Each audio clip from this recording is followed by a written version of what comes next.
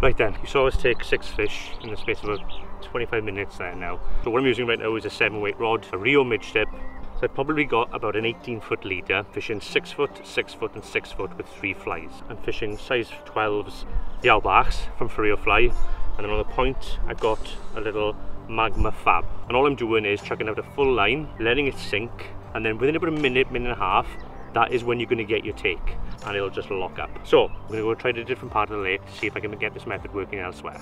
Let's see how it goes.